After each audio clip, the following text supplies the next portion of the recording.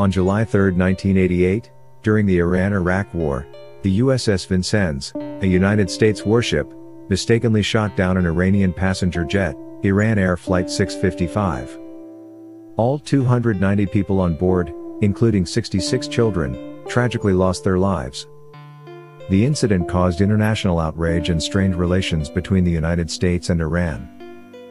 The U.S. claimed it was a case of mistaken identity, with the warship crew believing the plane was an Iranian fighter jet. Iran disputed this, considering it a deliberate act of aggression. The incident led to investigations, calls for accountability, and compensation for the victims' families. Changes were made to improve identification and communication protocols between civilian and military aircraft to prevent similar tragedies.